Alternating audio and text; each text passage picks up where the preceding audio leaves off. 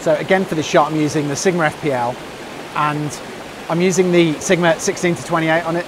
So very wide angle, not quite as wide as the 14 to 24, but it's a lot lighter, and you can put filter holders on the front. So I think for this kind of shoot, that's my preferred lens. And I'm shooting it around about f18, which is higher than I'd normally go, but I want to make sure that I've got focus all the way through the image. So the leaves at the front here are in focus, and the trees right at the very back.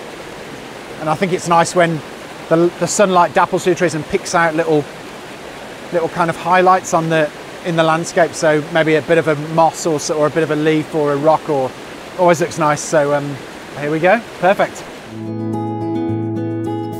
In portrait orientation, I was able to get the rock in the foreground in frame, which helped to anchor the eye and gives the lower part of the image balance. A great location and really beautiful at this time of year.